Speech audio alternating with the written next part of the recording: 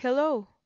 The purpose of this video is to guide you through the process of activating your Telepresence server and adding other feature keys.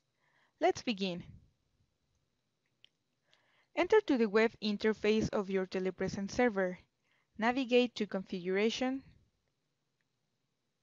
Upgrade. You will be directed to the Upgrade page. All the feature keys will be added in the Feature Management section at the bottom of the page. Now, look at this warning. Product not activated. Activation key required. Let's start by adding the product activation key. I previously received this key from an email sent by licensing. Here is an example of the email. Note: these are not the keys I am going to use for my Telepresence server, but this is how all the licensing emails looks like.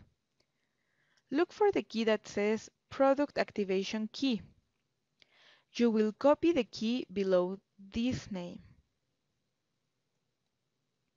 I will paste the option key in the Add Key field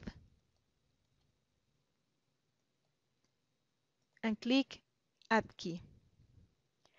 You will see the new key in the Feature Keys list. This means the key was installed successfully. Also, notice that the warning Product Not Activated disappeared. The process is the same for other feature keys.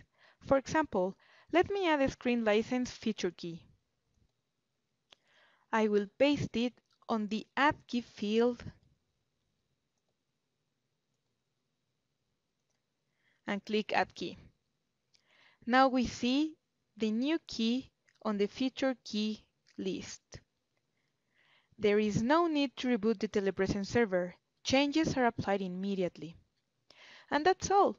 I hope you found this information useful. Thanks for watching. Goodbye.